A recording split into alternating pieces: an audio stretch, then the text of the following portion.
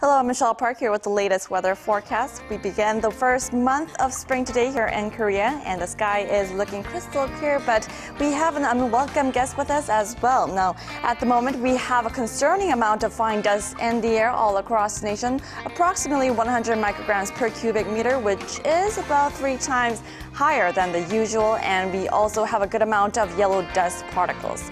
But we are expecting the air quality to get better throughout the day as temperature rises, and as for the sky conditions, we will be getting a good amount of sunshine. Now, besides that, we can also expect a mild afternoon with readings 2 to 3 degrees higher than yesterday. However, it's going to get chillier tomorrow with rain in the forecast.